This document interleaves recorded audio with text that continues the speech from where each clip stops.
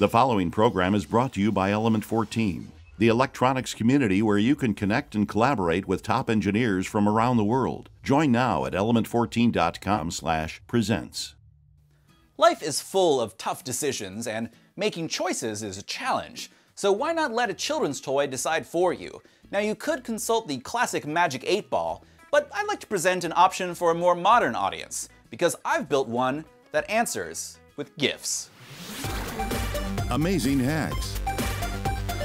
Inspired designs. Each week, Element 14 Presents brings you innovative projects using electronics, engineering, and more. So, I've had this idea cooking around in the back of my head for a while now, and let's talk about the plan at a very high level for how this is going to work.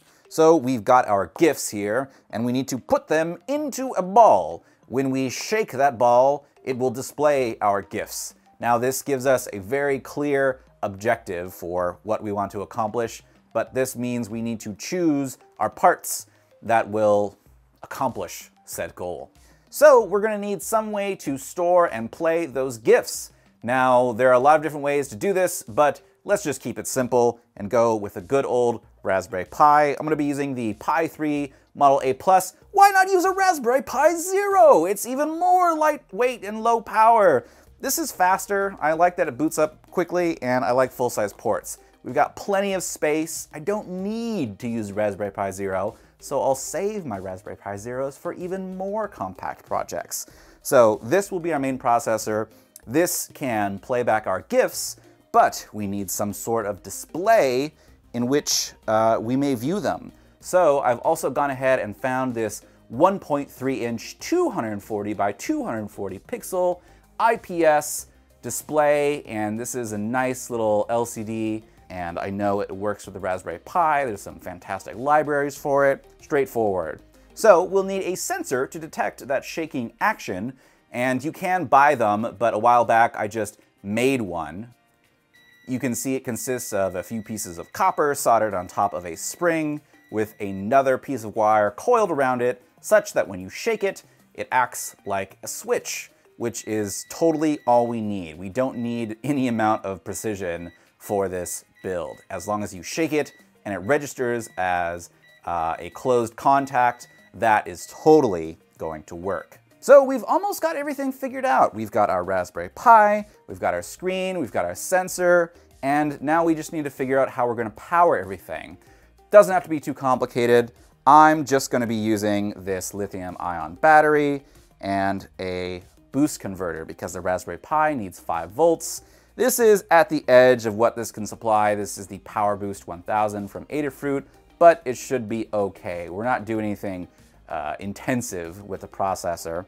And this will be most of our parts. We'll cover the last little remaining bits as we put this together. But a very simple build, and the results will hopefully be worth it. Okay, so here we are in the land of Fusion 360, and this is my model for the enclosure for the Magic GIF Ball. Now, I kept the outer shell red just so that it's not just one homogeneous black thing, but it will be painted black ultimately. And it's fairly straightforward. I've kept the design simple, and also so that there are no screws visible on the outside. I want it to be nice and clean. But let's take a look inside to see how it all comes together. So let me just turn on this section analysis here, and I can walk through the pieces. So the overall frame consists of 2 main parts, this upper shell and a lower shell that fit into each other. Now the upper shell is what retains most of the electronics so that when you pull it apart, they're all mostly on one piece. At the front here, we've got the bezel around the LCD, which just fits as a friction fit into the upper shell. I've got the LCD itself, as well as a retaining clip. Now, if you recall, the LCD does have mounting holes on the PCB, but the mounting holes are square to each other, and I've noticed, for the most part, a lot of LCDs aren't perfectly aligned on their PCBs, So you have to align it to the LCD itself rather than the mounting holes on the PCB. Now I could have done more around that so there's a bit more slop in the holes and still use those, but I like this better because this is ultimately just going to have two holes and a simple little retaining clip. Straightforward, it'll hold the LCD in place. And this also screws into the inside of the upper shell. And going a little bit lower, we've got the Raspberry Pi here, which has mounting points along the side of the upper shell, fairly easy to understand. We've got the lithium polymer battery, which is held in place by another 3D printed piece, which aligns with the mounting posts for the Raspberry Pi. So the same screws that hold the Raspberry Pi also hold this piece, which holds the battery. We've got the Power Boost 1000, which will also screw into this battery retaining piece. And then we've got our lower shell, which just has our little logo piece. Now let's turn the analysis off. Decided to incorporate the power switch as the period in the .gif icon. I'm very proud of myself for that. Please clap. This is how you will turn on the magic GIF ball. So let's go ahead and put that back on. And this is just another friction fit here. I did add a little notch and a tab for the piece so that it aligns nicely and doesn't just spin in place. But I'll probably glue this to the frame anyway. So we've just got a cutout for our tactile switch right there. So pretty straightforward. This will be the only piece that actually connects to the upper shell. But as for actually connecting together mechanically, I decided to have these pieces that spring into place. So there are slots in the lower shell that accept these springy pieces of plastic. Now the reason this is modeled separately as opposed to being part of the model, one, it's easier to print. Two, if I print this flat, so if this is lengthwise on my 3D printed bed, this will be against the grain. So all the stress as this bends backwards will be in the strongest orientation, whereas if this were printed as part of the piece, it would immediately snap. It's just too weak. But PLA is fairly hardy, so this just has some matching grooves here in the side of the upper shell, and that just snaps into place. But we'll see that in real life here in just a second. Are you an engineer, electronics hobbyist or maker? Join the Element 14 community, where you can learn about new products and technologies, see cool projects, and connect directly with the people that make the products and the engineers that use them. Join now!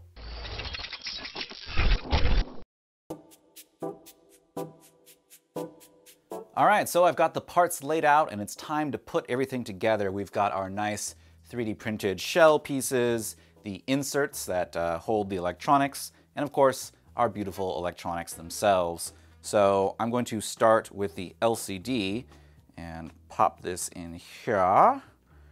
And this has a retaining bracket. Let's go ahead and screw that in.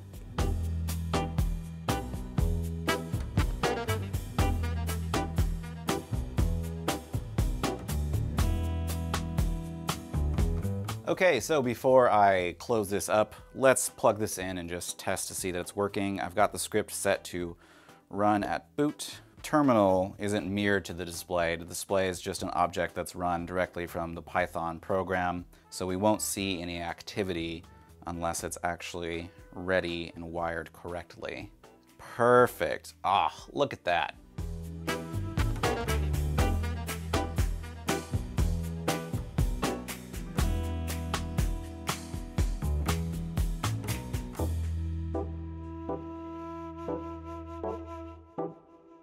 All right, we are so close to putting this together, and there's one more part I want to talk about because I didn't mention it earlier, but to actually power it on, I'm using this push-button power switch system from Adafruit, which is really nice, which means that when I press the button right here, this will actually power up and connect the battery to the boost converter. So that's how this actually turns on. But you can see we've got the parts here, and there's nothing left but to connect these together and snap it in and turn it on. Let's test it out.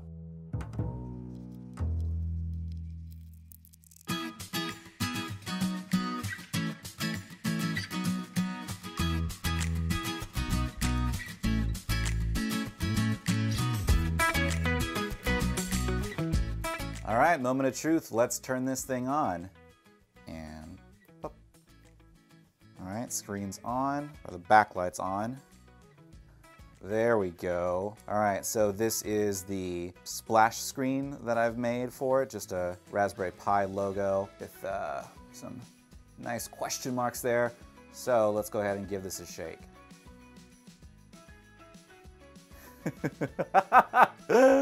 All right, I suppose I need to ask it a question. Should I buy Bitcoin? Oh, all right. Ron Burgundy says I should buy some Bitcoin. Let's get some more advice from my magic gift ball. Should I eat fried chicken every day? Oh, signs point to yes. Fantastic. I love fried chicken. Should I make my own non-fungible token? Batman, that's not the answer I wanted. All right, will I find true love next Monday? Come on, Garth. All right, so let's keep testing it out.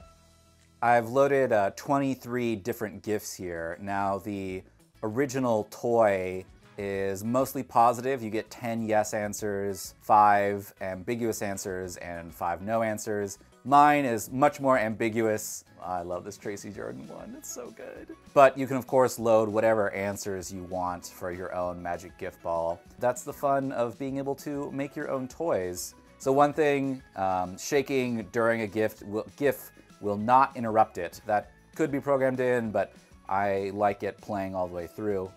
I have a few meta GIFs where someone's actually, or a magic 8 ball is actually responding, or you get one of those classic responses.